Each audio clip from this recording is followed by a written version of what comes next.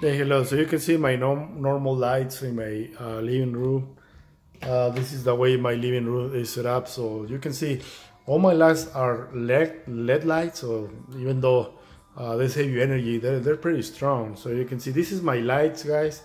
Uh, like I say, I don't need to be dark to be able to enjoy my projector, but it's gonna help you. Like you really don't need a light, you can turn it off because really you don't need it.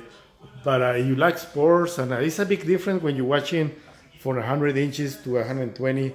You're gonna lose some quality because remember it's only 1080p, and when you go higher resolution and if you go closer, you're gonna see the difference. But the farther that you go, it's gonna be a good quality. Like right now, if I'm sitting, I'm not pretty far away, but I think this is a perfect size for viewing because like when you're in the theater and you don't like to sit in the front seats, then this size may be too much for you. So probably 100-inch would be fine for you, or 110. So it's just gonna be how much you like to have your screen on, but you're gonna see it like from this side.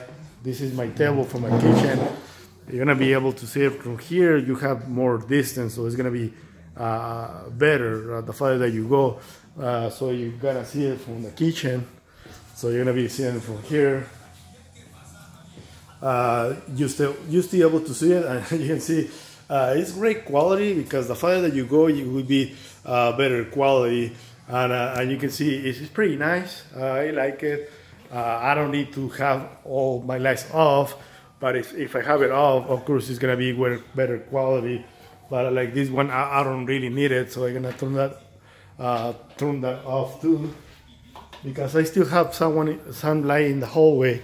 I still have that, and you can see it's still giving me the blacks and also the whites, so that's good. The screen is not that dark because if you go too dark, you're gonna be missing the whites. And also the movies like Harry Potter. I just saw Aliens in HD because I have free HBO, so I see in a lot of movies, and they're pretty cool. But if you go too dark, those movies, you're gonna be missing a lot of action in the dark scenes. You're gonna be missing a lot of things. So that's why I don't like to be that dark. So you can see other samples for people in the internet proving that you need to be dark to get better contrast. But what about those movies?